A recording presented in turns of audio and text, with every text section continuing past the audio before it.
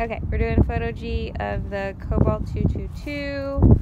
So we started at the swim platform. It's a two-piece swim platform. Up here. And I came forward. So you've got this step here, and we're going to take all the snaps out so we can cover up the screw holes. Then we've got another step, and down to the main level. And I went to the side, zigzagged back around. Pretty straightforward, nothing super weird. Just a slight angle up on the little kick plates. It's by both captain's chairs. Then forward towards the bow. And then went back. I'll give you a shot of the whole boat.